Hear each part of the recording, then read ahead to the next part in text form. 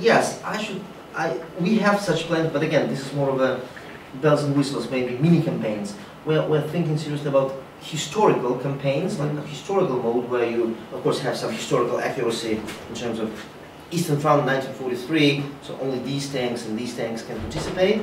And some, yeah, you fight the battle, then do some strategic move, then fight the battle, do some strategic move, but for a short period of time. Yes, we are thinking, I will not be lying to you, it's not yet in development, but we have such plans to fill that void we have in between very hardcore and very casual.